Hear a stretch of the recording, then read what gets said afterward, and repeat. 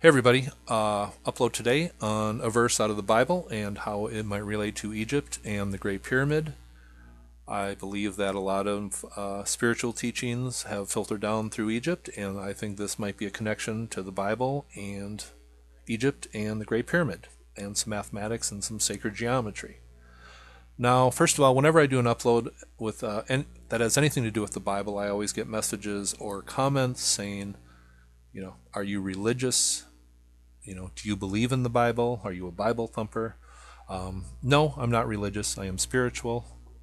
I don't consider myself religious. I went to church as a youngster, wasn't very spiritual then. I don't go to church now, and now I do consider myself spiritual. And what is the difference between being religious and spiritual? That can be defined many different ways by each individual. I like to look at it this way. If you took spiritual teachings and made an analogy with water, I think being spiritual, you are looking for that water that is coming off the top of the mountain that is true, it's pure, it's clean, it's unfiltered, it's free-flowing. And I just think modern day religion is a lot like modern day plumbing and the water going through that. It's filtered, there's additives put into it, and it's artificial flowing, and it's just not very pure. So that is just the analogy I like to use when describing the difference between being spiritual and religious. Just thought I'd share that. But anyway, this verse out of the Bible, it comes from John 21, and it has to do with the disciples. They are out fishing, and Jesus tells them they are not catching anything. Jesus tells them to throw their net over the right side of the boat, and they will find some fish. The net fills with fish. It's a large number of fish, and verse 11 says this. It says, "So Simon Peter climbed back into the boat and dragged the net ashore. It was full of large fish, 153. But even with so many, the net was not torn." Now, I always thought that was very interesting. I talked to a friend about this a couple months ago, saying, 153, the exact number there. Why are they using an exact number? That's kind of strange. And the more I looked into this, I found some interesting correlations between the number 153 and the Great Pyramid and what was special about that number 153.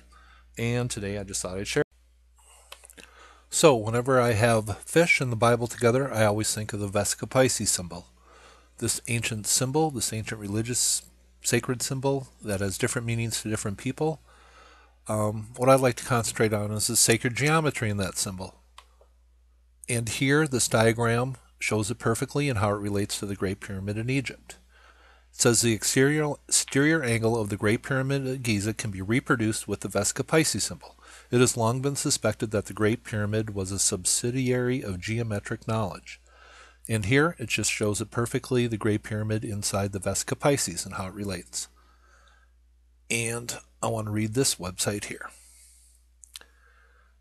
It says, "The profound secret of the Pythagorean school. The profound secrets of the Pythagorean school can now be discussed in simple diagrams.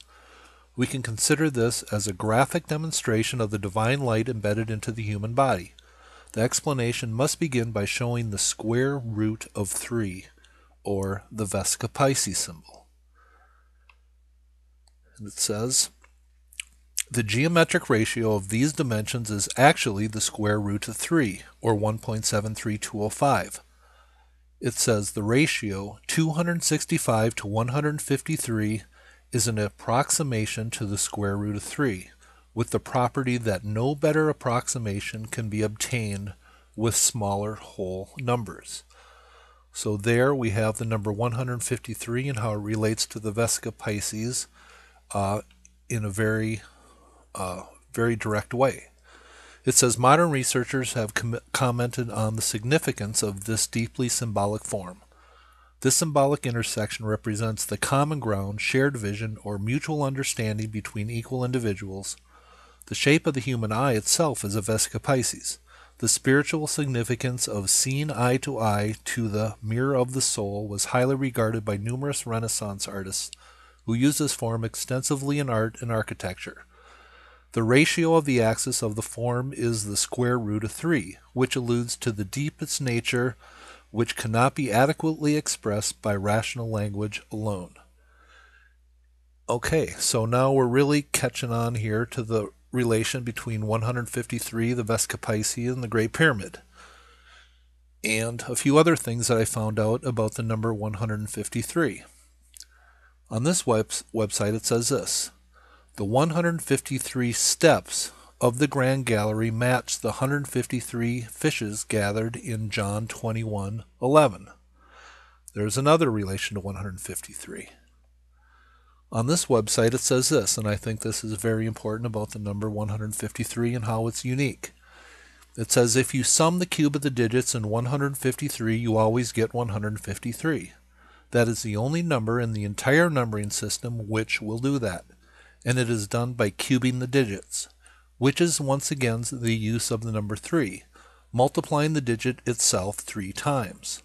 Simply this: you take the number 153, you times 1 times 1 times 1, and you get 1. You take 5 times 5 times 5, you get 125. And you take 3 times 3 times 3, and you get 27. And you add all those numbers together, which says right here, and you get 153. And I believe that is called the Trinity function, and that is unique to the number 153.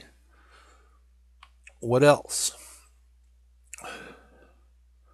Well, on this website, it goes into a little bit of Karl Monk stuff, but it says this: the number 153, an ancient Pythagorean story problem that the code is solved.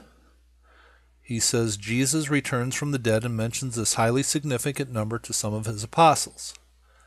What was recently discovered is that the entrance to the Great Pyramid is at the 17th course level.